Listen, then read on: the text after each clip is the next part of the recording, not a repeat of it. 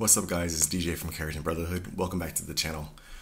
Today's video, I'm going to start by apologizing. If you guys recall, about 2 videos ago, I posted a video about me taking an L. And that video was about finasteride and minoxidil and the relationship between the two. And in that video, I came to the conclusion based on that research study that I linked that if you use finasteride with minoxidil together, that it would cause your hair to shed. And I need to tell you guys that I was wrong.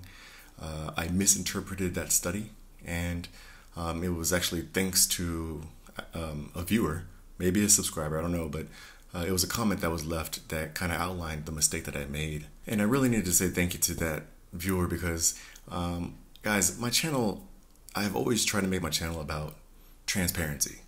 And with transparency means giving you guys the correct information, not misinformation.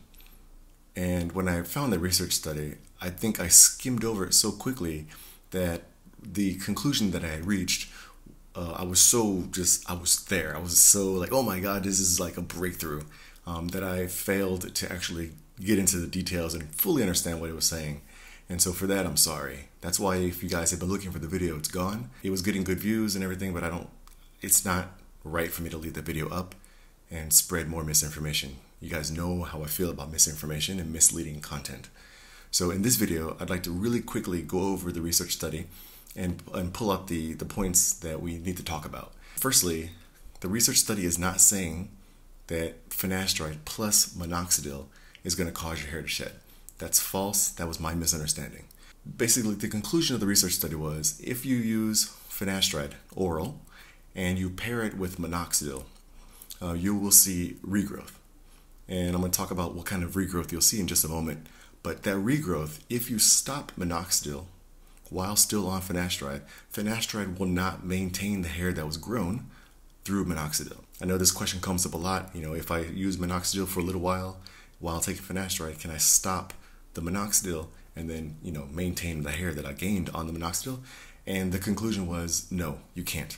Also, the hairs that you gain while on minoxidil, they are not going to be the full, thick terminal hairs that you and I are really looking for.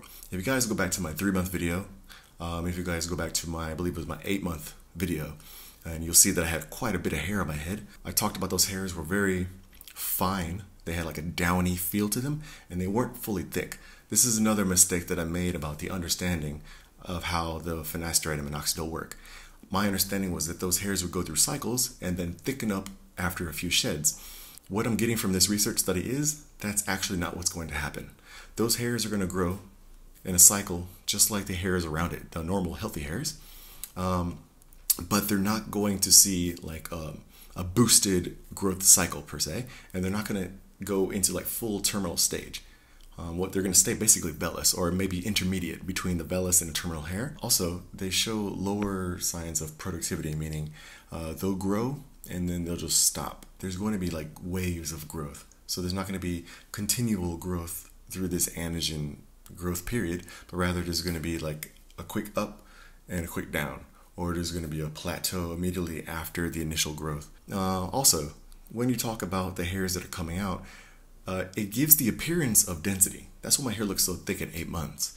But those hairs are not terminal hairs. That brings me to the final point about the finasteride and minoxidil. Because I made a mistake, and I have kind of been misleading you guys with the wrong information. And also speaking with the hair loss show doctor, I think that it's necessary that I start using the minoxidil again. And the reason I say that, like I told you before, I want to go towards a more natural way of doing things. But for the purpose of you guys, like I said, these videos are for you.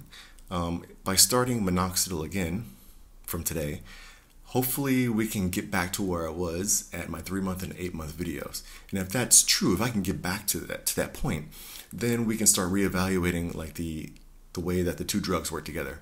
Because right now, as you guys know, I have not been on minoxidil since 10.5 months. So guys, I'm so sorry. I know you guys really come to my channel for like real information, not misleading information. And I have to admit that I really jumped the gun on that research study. Again, I'll link it in the description for you guys. Go back and read it again. To the viewer who left the comments about me misunderstanding the research study, thank you for that. I'm not the type of person that's like, well, you know, whatever, dude. If I have an L to take, I will gladly receive it. All right, so I guess that this is 2 L's that I've taken in like the past month. Anyways, my name is DJ from Keratin Brotherhood. I'll see you in the next video.